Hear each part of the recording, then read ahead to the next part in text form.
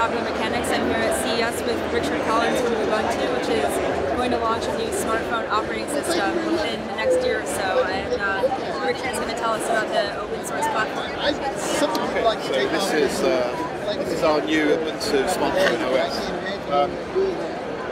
What we're showing here is a volume screen.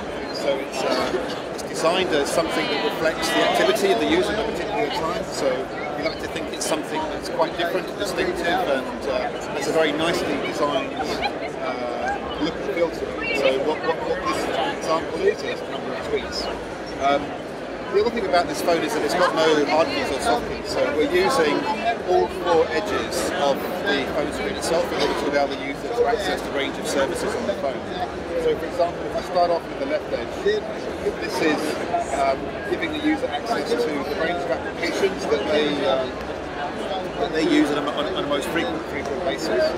And into the actual main UI itself, on the home screen, we can see the user has access to the full range of services that they've used most recently.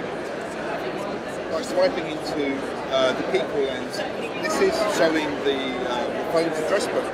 But for each contact, there is full capability in terms of social networking. Quite uniquely for a smartphone OS, they can browse the number of applications that are available to download. So what this means is that we can work with service partners who can use this part of the UI to promote certain services that they believe are important to their user base.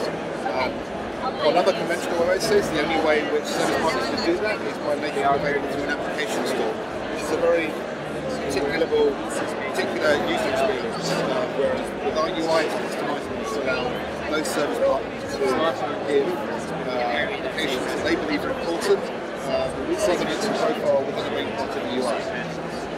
Alright, and there you have it. Thank you very much. Okay, thank you.